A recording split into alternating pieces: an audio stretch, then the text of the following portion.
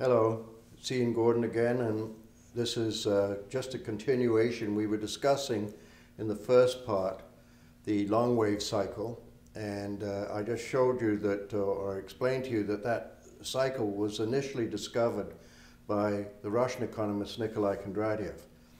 What I'm very proud of is that I've actually taken this cycle since his discovery in 1925 and extended it all the way through to the present. And this has enabled me to make some fairly good predictions about how the future, both in the economy and in the financial system, is likely to unfold. On this chart here, we've got the interest rates down here, and they go all the way back to just about 1800. And then we've got prices, initially the producer price index, and then the the commodity price index thereafter. And then we've got US total debt going back to about 1920 here in the purple, and then gold here, and we've had to use a gold stock rather than the gold price, because we've used home state mining, which was then taken over by Barrick Gold. We've used home state mining because the price of gold until 1971 was fixed, initially at $20.67 an ounce, and thereafter at $35. And it was only after Nixon closed the gold window in August 1971 that the price of gold was allowed to float. So we've used a gold stock to try to see what happens to gold when it's wrapped around this cycle. And then finally we look at the stock prices, and here they are, the S&P 500, and they go all the way back to 1789 in the US. So let's have a look at interest rates first, because there's one thing that's very important for us to understand: what happens to interest rates.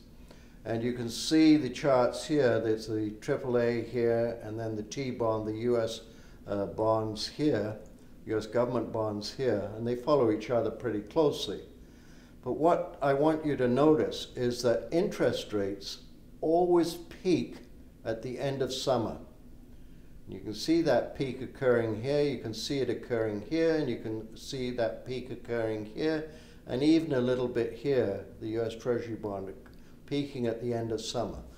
Why do interest rates peak at the end of summer, and what's the significance of that? They peak because summer is always the inflationary period in the cycle. And so you have a high inflation ongoing in the summer, so interest rates have to surpass the rate of inflation. But that peak in interest rates is one of the indications that we are now going to go into the autumn of the cycle. And we want to be told when we are going to go into the autumn of the cycle, because we know that that period is the biggest speculative period in the cycle in stocks, bonds, and real estate, and principally in stocks. So this big peak in interest rate that always occurs at the end of summer is one of the indications to us that we are going into the autumn big bull market in stocks. Another indication for us is the prices. So we see the exact same thing, because I said that summer was the inflationary period, so prices peak at the end of summer. And that peak in prices is a further indication that we are now going into the autumn, the big bull market in stocks.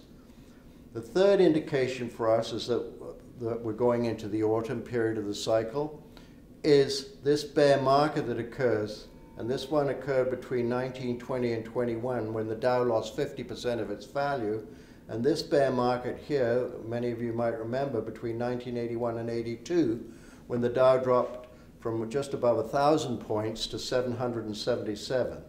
So that bear market in stocks is a third indication that we're going to go into autumn. And it always happens at the same time that you have the peak in interest rates and the peak in prices.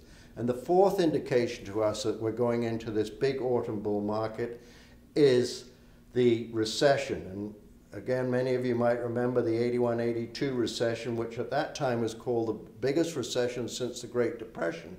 And similarly here, between 1920 and 21, you have a very, very severe recession. So those four indications, a bear market in stocks, a recession, a peak in interest rates, and a peak in prices are all indicators that you are now going into autumn and the biggest bull market in stocks of your lifetime.